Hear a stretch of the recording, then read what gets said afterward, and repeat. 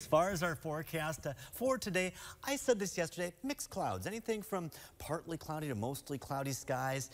Not an extended cool down, but we will see a couple of shots of cooler air in the 7-day forecast. And even though we do have a couple of chances of showers, we have a couple of cold fronts coming through, mainly dry weather over the next few days. Rainfall still down to our south. We're actually going to be watching this feature here, a cold front moving through the Great Lakes. Those showers, just like yesterday, having a hard time pushing their way northward, but this cold front will be moving in. Thinking later on tonight, after midnight, we will be talking about a shower or two. Even here, a little shower trying to work its way toward Tioga County of Pennsylvania, but again, they're having a real hard time moving their way northward. Potter County, looks like Lycoming County with a couple of showers. Future track does pick up on the clouds, but again, I think we see some sunshine. Partly to mostly cloudy skies. There's your forecast for this evening with that clear sky cloud mix. This is at 5 o'clock tomorrow morning. And again, we're going to mention a chance of a shower, but those don't move in until after midnight tonight. Get some showers for your Wednesday tonight. Anything from nothing to maybe a trace of an inch of rainfall. For tomorrow, I said maybe 0.05, maybe 0.2 of an inch. Chance of showers decreases through the afternoon. I think we still see some clouds Tuesday or Wednesday night into Thursday. However, with the return to sunshine for Thursday, after a cool day Wednesday, temperatures will rebound to near 72 degrees. I said highs near 70 degrees. You can see future track shows a lot of 60, 67 for Ithaca, 64 in Windsor, 66 in Oneonta, and in Bethel, 64 in Margaretville. If you have any evening plans, might need a sweatshirt, might need a light jacket.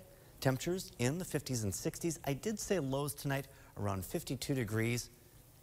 This does throw a couple of 40s in there like Great Bend, Afton, Oneonta, all at 49 degrees, 54 in Ithaca. We have 50 in Owego, 50 in Delhi, 53 in Roscoe, 54 in both Bethel and in Monticello. And we get the clouds, the showers. We have that cold front coming through. We are going to be cooler tomorrow.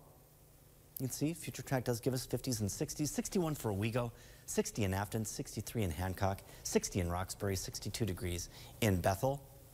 Might have to bump those winds up a little bit. I said southeasterlies at 5 to 10 miles per hour, but you can see the leaves blowing around a little bit.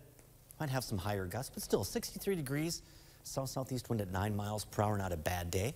Temperatures are in the 60s, mainly 60s, 65 in Owego. We have 63 in Deposit, 64 in Monticello, 66 degrees in Margaretville. There it is. We get that sun-cloud mix for today. Same thing for tonight. This does show Binghamton with a high of 66 degrees. There's those evening temperatures in the 50s and 60s, but overall, not a bad start to the month of October. Mixed clouds, 70 for a high, southeast wind. Again, bump that up to around 5 to 10 miles per hour. Mostly cloudy skies. Those showers don't move in until after midnight tonight. Lows near 52 degrees with the south wind at 5 to 10 miles per hour. Chance of rainfall tonight, it's low, 20%.